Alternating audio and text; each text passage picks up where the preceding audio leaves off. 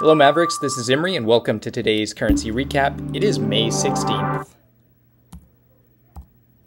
Alright, so today as always we'll be doing a review of the trading day. We'll be going through some meaningful news from the day, taking a look at the broader equity markets and doing some commodity analysis as well.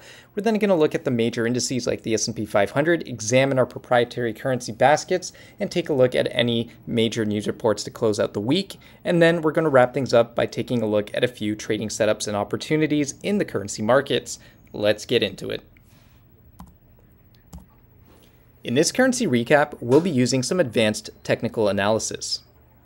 We believe technical analysis is the fundamental skill for every profitable Forex and crypto trader. Maverick Currencies is currently hiring serious technical traders for a trader position. Traders will trade firm capital and keep 70 to 80% of profits generated. If you are a technical trader with a technically based trading system, we want to meet you. So please click the application link in the description below this video. Now let's break down today's market action. Starting things off with some broader market analysis. So we'll be taking a look at the news of the day. Although unemployment claims came in, they were right around what was expected. It wasn't a market shifting event. So the market does seem to be continued to be betting on lower rates coming sooner rather than later, and it was generally a quiet day today. The Dow briefly touched 40,000 and then traded back down. So we can see the S&P down slightly on the day. Same with crypto, same with gold, and oil rebounded a little bit. Taking a look at our currencies, we can see that the biggest losers on the day were the yen and the Swiss franc, whereas our biggest winners were the US dollar, the New Zealand dollar, and the Canadian dollar. So some outperformance there by the Kiwi dollar for sure, whereas the Aussie was flat, Euro more or less flat, and same with the pound. Taking a look at crypto, we can see that Bitcoin Cash was the biggest loser today out of the major market cap cryptos we follow, followed by Ethereum and Bitcoin. Litecoin more or less flat on the day. Now taking a look at our market outlook, we're back to a +3. It's a very slight positive slope on that moving average, but we're above both moving averages. And as I just said, the slope is just barely positive. If I wanted to pick nits, I'd give this like a +2.75.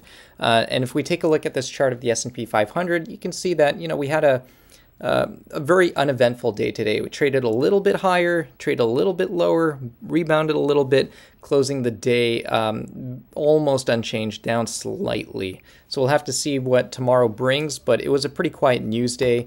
And as you can see from the economic calendar, tomorrow is going to be a very quiet news day as well. So I actually think tomorrow is a good day to take off for traders. Just take the day off, enjoy the weekend, and then on Monday we're going to have a bank holiday in Europe and in Canada as well. So taking a look now at some currency analysis. So looking at our velocity score here, you can see that we've got the North American currencies and the euro smack dab in the middle. We've got the pound, the Aussie, and the Kiwi on the positive side of the velocity spectrum. And then on the negative side, we have the Swissy and the Japanese yen. We're going to jump over to TradingView right now to take a look at our currency baskets to see if there's anything going on. My internet has been a little bit slower on the slow side today, so there might be a delay here as I'm jumping between charts. First up, we have the Japanese yen currency basket. We did spike higher earlier in the day, and then we just had a sharp downside reversal. So the yen's looking very vulnerable right now. It remains to be seen whether we're going to make a new low still below that Monday, April 29th low, but I would say the odds favor that to be the case. Taking a look at the US dollar next, bear with me traders, there's that delay I was talking about. We did break below this trend line, but there hasn't been much follow through yet. So we have to see whether we're going to get some consolidation below this trend line that might lead to a break lower, or if we're just going to pop right back up above that trend line, in which case we can call this a false breakdown. And then next up we have the Swissy. So the Swiss franc was certainly a weaker currency today. You can see we're kind of low basing here in this region of support. The only problem is this low from the end of September of 2023. So until we can break below this purple shaded area, it's going to be tough for me to really go with some bearish Swissy momentum here. And as you can see, we're below that 50 period daily moving average. So I think the Swissy is best left alone until we have a good technical break either below support or above that moving average. And then next up, we're going to look at the euro. Euro was very, very quiet today, virtually unchanged, and we're just chopping around in this long-standing resistance area. So volatility in the euro has been kind of all over the place, and very similar to the Swissy, stuck between a trend line and resistance. We have to wait and see which way the euro is going to break before it becomes tradable once again. And then next up, we have the Great British Pound. So the British Pound, you know, again, kind of stuck here.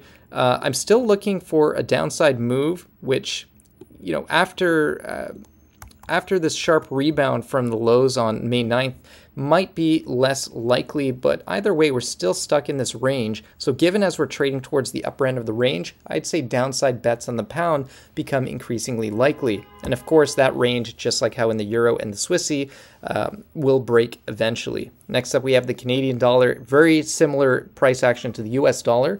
We've broken below this trend line and there's just been no follow through. So we have to see whether we're going to get some consolidation followed by another sharper move lower, or if we're going to jump back above that trend line and continue chopping around. And then next up, we have the Australian dollar.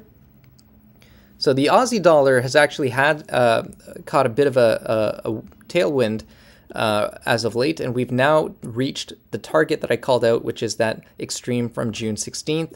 Now I would move to the sidelines as far as the Aussie dollar is concerned and just wait to see whether we're going to reverse from this area of resistance or if we're going to clear it, in which case I'd look for a pullback or high base before looking to trade further higher. And then next up and finally, we have the Kiwi dollar, the New Zealand dollar. So similar to the Aussie dollar, the New Zealand dollar's had a bit of a tailwind here, and we're now entering into some technical resistance. So I also think that the Kiwi dollar has a bit more room to the upside before we reach that resistance. So any base or pullback could be a good reason to pull the trigger to buy the Kiwi dollar. Just have to wait for that technical setup. But like I said, tomorrow, probably best to take off. There's just no impactful economic news on the calendar, so it's unlikely we're going to see much currency volatility. All right, Mavericks, that wraps things up. So in conclusion, as always, continue to play relative strength and weakness, pay attention to proper position sizing, and as always, always follow your trading plan to the letter. That's it from me. Bye for now. I'll see you guys next week when I'll be in Mexico City. Bye for now.